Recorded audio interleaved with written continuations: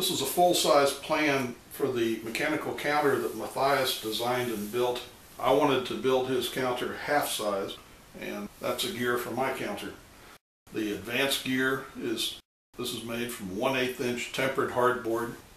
The carry notch pieces were made out of that and glued together with carpenter's glue. And to make the carry gear, I had individual pieces. I had 2 pieces of the 8-tooth gears and then 1 4-tooth gear. I put these together, glued them, then added the 4-tooth gear to get the complete carry gear. And these all turn on a 1/8 inch piano wire. The ratchet, yoke, and advanced lever are all made from 1/8 inch 6-ply plywood. This is actually 2 3-ply pieces of plywood, and it's joined together, and they orientate the center ply in the same direction, so even though it's 6-ply, it effectively acts as 5-ply. I wanted this lever to return to center on increment. I added a piano wire down here, works against this 1/8 inch dowel that I added to the advanced lever here, and that returns that to center after each increment.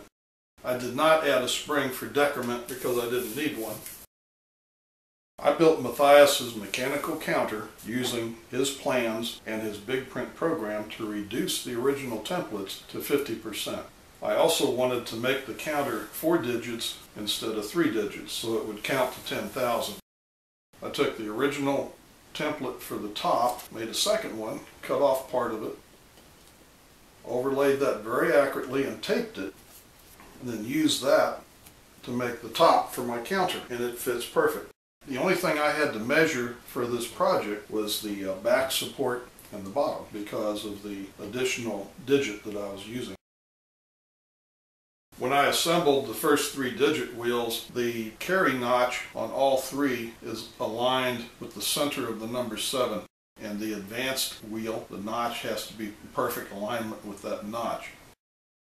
The wheels were painted with a flat white paint. I used Matthias's templates to make an impression of the numbers around the wheel, and then I got my wife to paint these in with an ultrafine Sharpie magic marker. These are all the parts that are required to assemble the counter. I have 1 additional digit wheel and 1 additional carry gear. When you reduce one of these mechanisms to half size, sometimes the details become quite small, like this detent for the yoke. As it is, this works perfectly. If someone was going to try and make this smaller than half size, some sort of a correction would have to be made here because this probably wouldn't work if it was any smaller. That spring wire returns the lever to center position after increment. It does not return it on decrement. It brings it back to center where that detent engages with the yoke.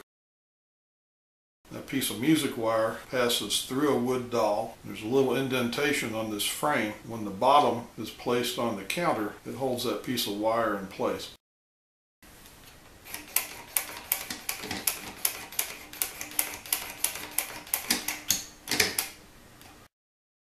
This is a fun project, excellent practice for someone who's considering making a wood gear clock or any wood gear mechanism. It's relatively easy to build, whether you build the full-size version as designed by Matthias or use a big print program to reduce it to half size. The gears are relatively easy to make. I had 0 fine-tuning on the gears on this, just sand away the template lines and put it together. You'd be surprised at how much fun it is and the sense of accomplishment in building one of these. So give it a go. Prove to yourself that you can do it.